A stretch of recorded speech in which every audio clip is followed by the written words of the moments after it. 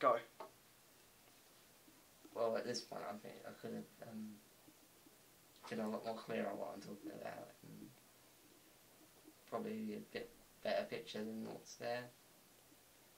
I mean, the picture does tell what the movie is, so you know that's just gonna be like perfecting it. You know, it still does what it wants to do.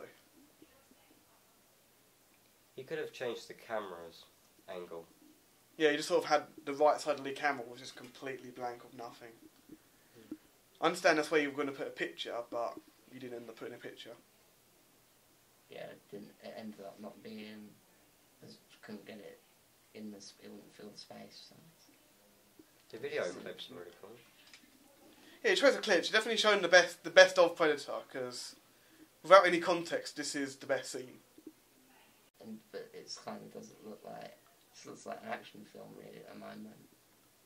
That's where the problem comes from, is that the film's mainly all, you know, stealth and wondering what's out there. It's a mystery, but you can't really show that on a review like this. So you can see where the camera is there.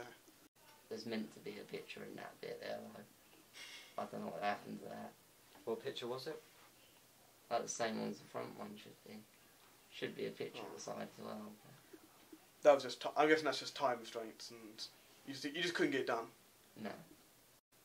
I just had to get it done as fast as I could, so...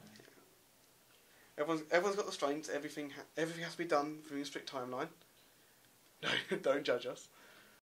The only problem I can get with this is that you say constant clips, but if you listen to the audio properly, this is all from either the official trailer or one of the trailers, because you can hear the background music's the same all the time, and yeah, spoiler.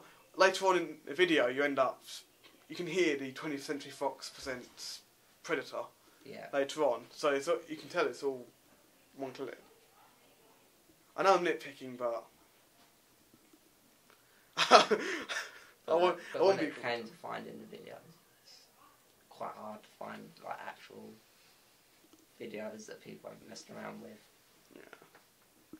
I mean, it's the official trailer, you know. It still shows the film. Now this is good to you put this in, because this is again the second best part of the scene is the actual fight with Predator hand to hand. Who wins at the end? Arnold Schwarzenegger does. The Predator, I think, blows himself up. I think.